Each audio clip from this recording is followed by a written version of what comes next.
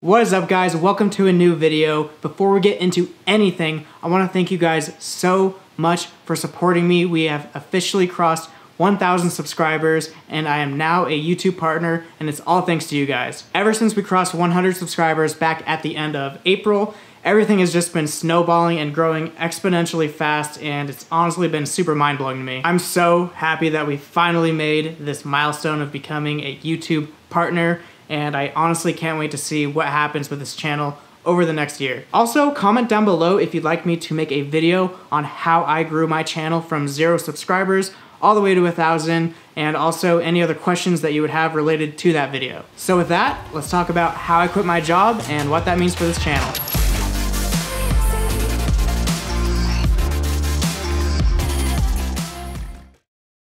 So if you saw my last video, then you probably saw that I quit my job, which means I am now a full-time content creator and streamer. So that means more YouTube videos and streams for you guys on a more consistent basis. I am so incredibly excited to be spending all of my waking hours making content for you guys instead of having to split it with a full-time job that I was miserable in. Now, speaking of, I have been asked a handful of times now in my last couple of streams how exactly I was able to quit my job and go full-time with content creation, but I think I'm going to make a more detailed video about this further down the road. But in short, I was able to save up enough money to cover all of my living expenses for the next entire year. Now, I want to say up front that I would not recommend this strategy for the majority of people. The safest bet that most people should still take is to be earning enough income on a consistent basis from content creation to cover all of your living expenses before you even think about quitting your job. Now, in my case though, I was in a bit of a different situation where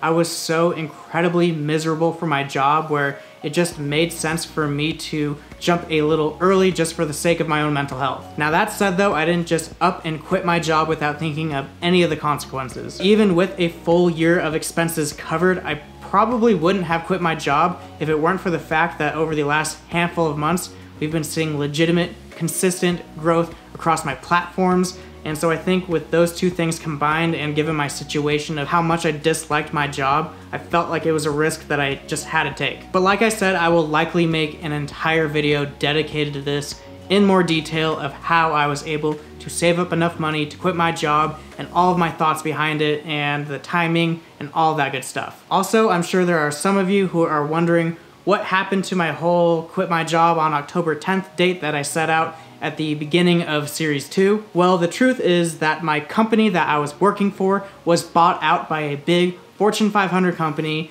and my position was about to become a lot more chaotic, and the last thing that I wanted in my life was to have a job that I already disliked become even more chaotic while trying to juggle content creation, and it just would have been a mess, and I already had enough money saved up for an entire year. So as much as I wanted to wait until October, I decided to work as long as I could with my old company right up until the point where they officially were acquired, and then at that point we mutually parted ways and I decided to do this full time now. So with all of that said, we are now officially starting Series 3 here on this YouTube channel, where we are going to be following the next season of my life, trying to grow enough to where I can continue to do this full time for you guys. Like I said, that means more videos, more streams for you guys on a more consistent basis, and I'm so incredibly excited to just get into the rhythm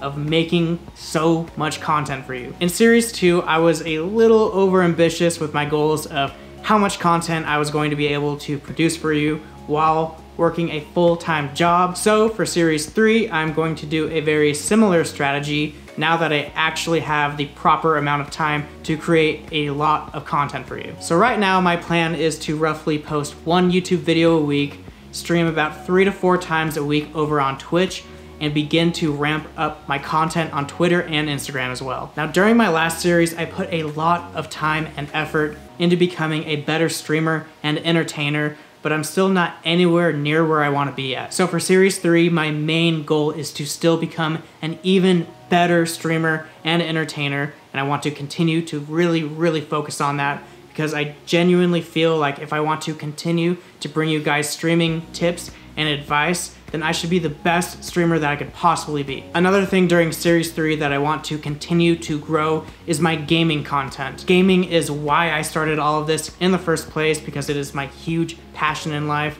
and I want to start to find even more ways to begin to incorporate it more outside of just streaming. Now that said, there are still going to be plenty of tech and streaming tips videos coming out for you guys soon.